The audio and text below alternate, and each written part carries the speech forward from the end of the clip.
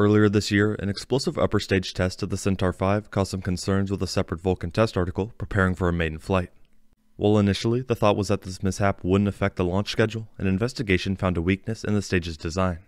This meant ULA needed to destack the Vulcan preparing to launch and ship the upper stage back to the factory for repairs. Even though this happened quite recently, ULA is making good progress and has already begun upgrades on the stage.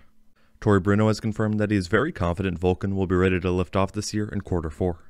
He also gave more insight into exactly how they are strengthening the stage and how this will impact the payload capacity, schedule, etc.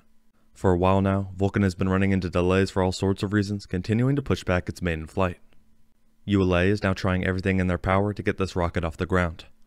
Here I'll go more in depth into the upper stage's progress, what they still need to complete, the chances of a launch this year, and more.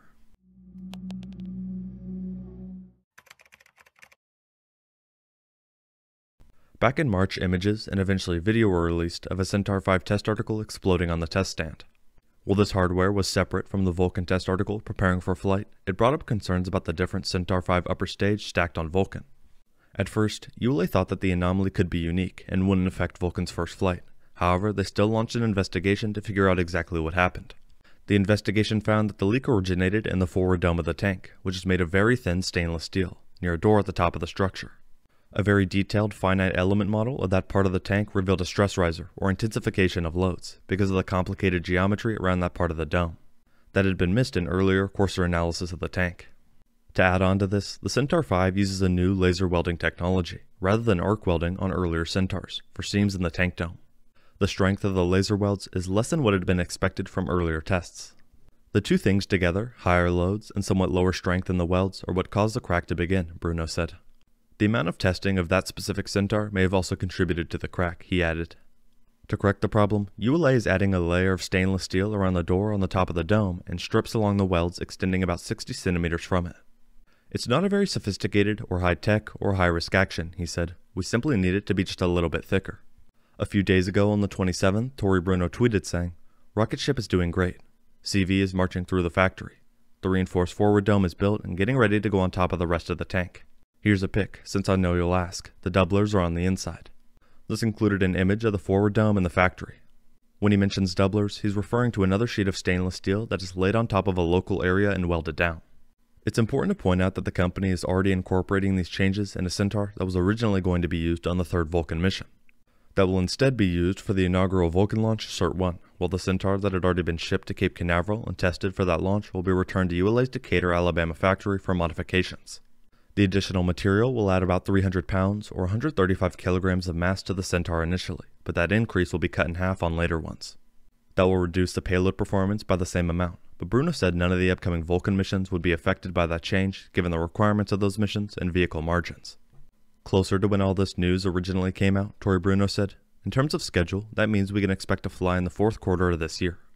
On this first mission, Vulcan is carrying multiple payloads for a few different customers.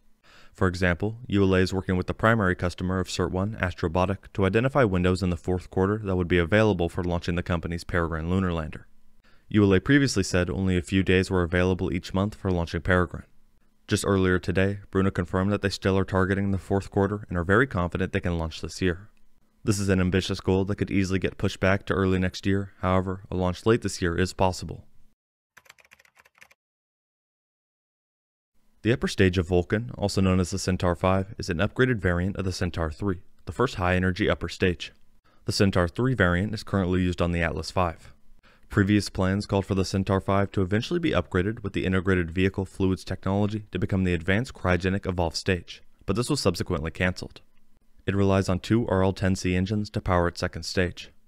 Logging an impressive record of nearly 400 successful flights and nearly 700 firings in space, RL-10 engines, manufactured by Aerojet Rocketdyne, harness the power of high-energy liquid hydrogen. The RL-10 boasts a precision control system and restart capability to accurately place payloads into orbit. Focusing on the dome, which experienced a few issues, normally, ULA uses friction stir welding when they can. Friction stir welding is a solid-state joining process that uses a non-consumable tool to join two facing workpieces without melting the workpiece material. Heat is generated by friction between the rotating tool and the workpiece material, which leads to a softened region near the tool. While the tool is traversed along the joint line, it mechanically intermixes the two pieces of metal and forges the hot and softened metal by the mechanical pressure, which is applied by the tool, much like joining clay or dough. In this case, however, the dome is stainless steel, which is too tough and too thin to do friction stir welding on. They use resistance welding for most of the welds. Tory Bruno confirmed this in a quote saying, "Too thin for friction stir welding. Currently using laser welding for seams. Resistance welding for features like brackets and doublers," he said. As partially mentioned prior, the somewhat unique method relative to the rest of the rocket was one of the company's reasons for it being weaker.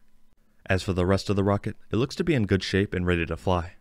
While there was the BE-4 test stand incident, both Blue Origin and ULA are very confident this will have little to no effect on Vulcan's maiden flight.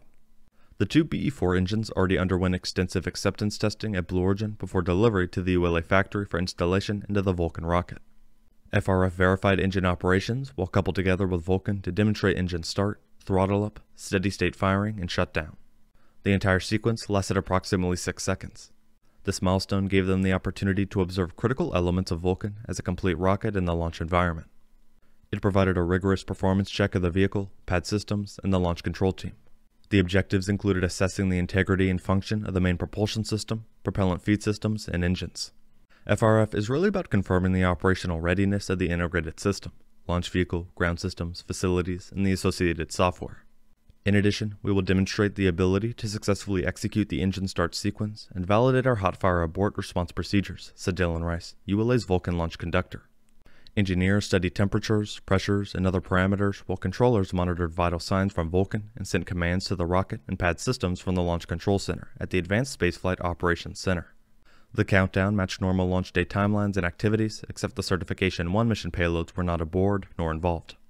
These different metrics, combined with the test itself, is why Tory Bruno and Blue Origin are not worried about the BE-4 engine explosion at the test stand. At its core, Vulcan Centaur is a two-staged orbit, heavy-lift launch vehicle that's been under development since 2014. It is principally designed to meet launch demands for the U.S. government's National Security Space Launch, or NSSL, program, for use by the United States Space Force and U.S. intelligence agencies for national security satellite launches.